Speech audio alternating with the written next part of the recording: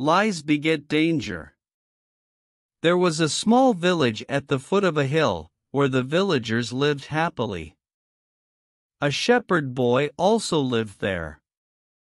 He used to graze the sheep in the valley from dawn to dusk, and returned home in the evening with his cattle. One day the shepherd boy thought of befooling the villagers. He shouted at the top of his voice, "Wolf, wolf!" The villagers came running to the spot with their sticks and weapons in hand to save the boy and his cattle. But they found no wolf there. The shepherd boy began to laugh, as Ty was able to befool the villagers.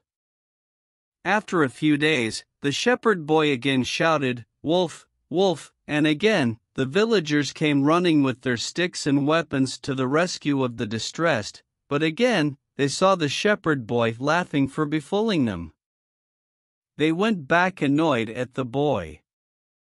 Now one day a wolf really appeared at the valley and attacked the shepherd boy and his cattle.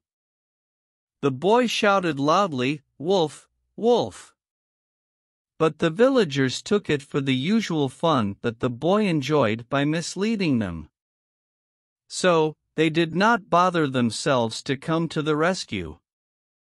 The shepherd boy was killed, and a few sheep were injured by the wolf. The boy understood before his death that lies do not pay, and they rather create troubles for the liar.